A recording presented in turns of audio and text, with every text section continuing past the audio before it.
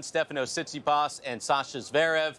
They have met one time on clay. That came in Madrid a couple of years ago. And, well, that was Tsitsipas who took it in 3 sets. It was a battle. Zverev's serve and backhand were on fire.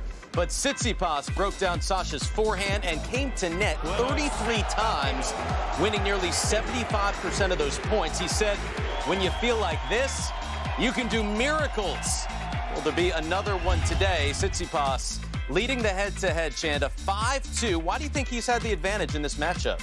Well, we saw it kind of in that match point, how Tsitsipas is able to take over the mid-court area. He's able to be a little bit more aggressive, play more all-court tennis. They played one time on clay, and Tsitsipas took that meeting, but they haven't played at the Grand Slam level. They have not had to go 3 out of 5. We wonder where that will put Tsitsipas, especially because he is the favorite. That's a different feeling as well. For the first time in a semifinal at a major, Tsitsipas, is the person we expect to get through. He's got the game. He has the lead in the head-to-head.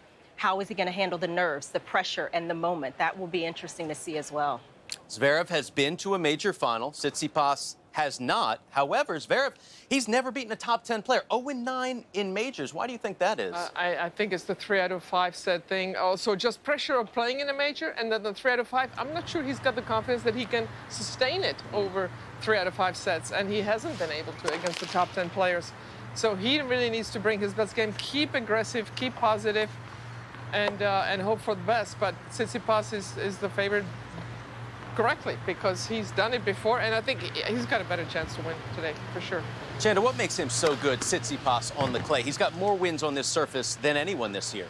I think, he's, especially this year, he's been aggressive at the right moments. He seems to have a confidence in his abilities, his shot making.